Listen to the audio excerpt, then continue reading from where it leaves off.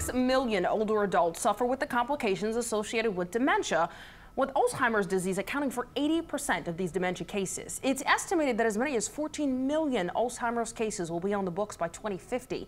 And there's no effective treatment for dementia, so we want to talk about prevention. Fitness and nutrition expert Mackie Shilstone is here to discuss how a healthy lifestyle, including adding blueberries to your diet, may reduce the risk of cognitive decline with age. Mackie, we haven't had you in the studio in so long because of the pandemic. Well, April and I have been out in the world on different planets, and you've been doing a great job. The producers like us out and about. But listen, I had to come back, and I really had to dedicate this segment to Sheba. I mean, this is blueberries reduce the risk to dementia as you approach midlife. Do not come in this studio to fight with me. So this is for you, all right? Ridiculous. And it's very serious. We're going to prevent this for Sheba. I can't stand you. Well, here's the deal.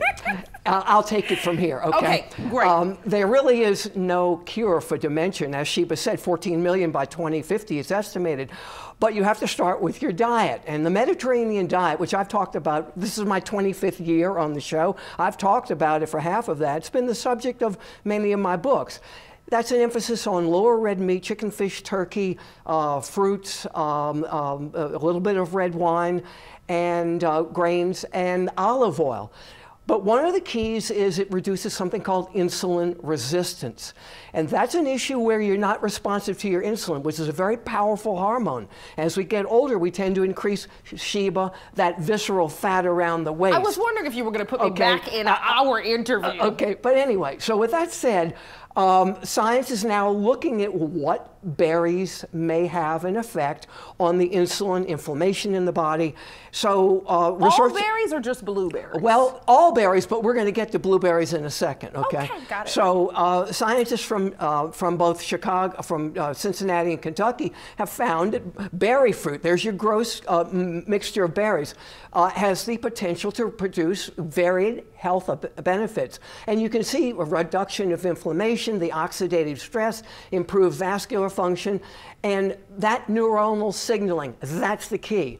So what they decided to do was they did a 12-week study, and here's where it comes in. People 50 to 65 years of age. You're approaching that. I'm already past You know what? I'm already past that. Continue with the facts, sir. And what they did was they did significant amount of testing, but what was interesting, people in the study were in fact the ones that did have cognitive decline. So what they did, you can see here, it demonstrated that when they gave them, and here's the key, I'll show you, half a cup of blueberries a daily or a blueberry powder over 12 weeks produced measurable improvements in cognitive benefit for the insulin resistance. Like in what ways? Like could they remember more things? Well, yes, but remember now, this is a half a cup of blueberries you're seeing right here. That's all? And that's all they ate a day? Well, or they took, you can get blueberry powder. What about frozen blueberries? Well, you can do that too, as long as it doesn't have sugar. That's a good point.